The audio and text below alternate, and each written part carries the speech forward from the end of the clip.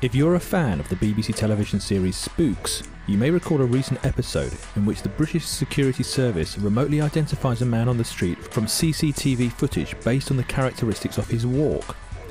Every one of us has a distinctive way of walking, which could be used for recognition at a distance.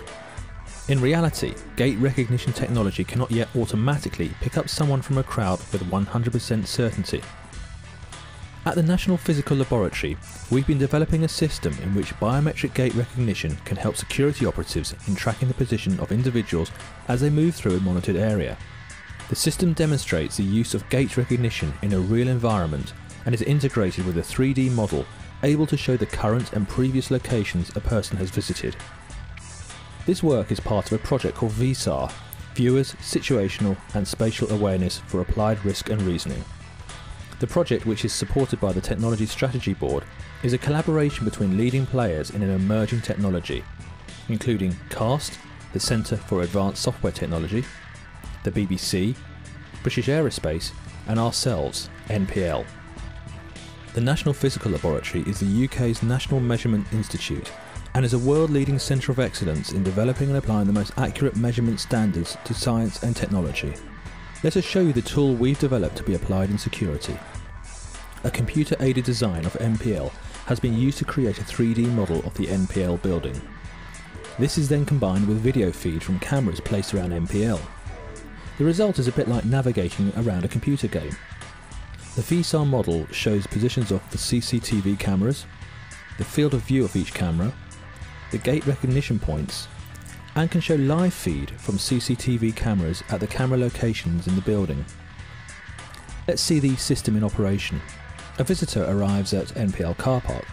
As he walks towards the entrance, he's viewed by the security cameras and a gait signature is recorded. The system operator sees that the visitor is inside the building and can ask the system to identify whether the person has been at other locations. In this case, the system reports that it has recorded a person with a matching gait signature on 3 previous occasions. The operator can examine images of the previous sightings, the time they were made, and their locations in the building.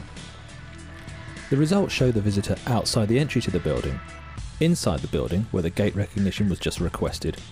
In addition, the results reveal that the same person has also crossed the bridge from one part of the building to another.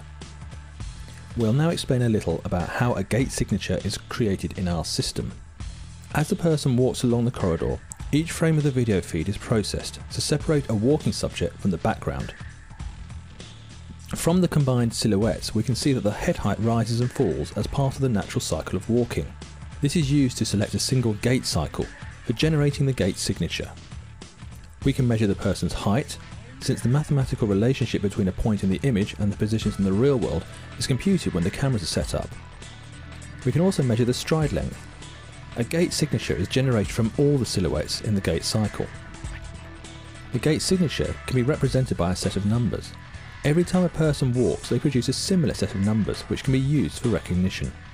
Ultimately, this provides a security system that combines real-time video and automated biometric recognition.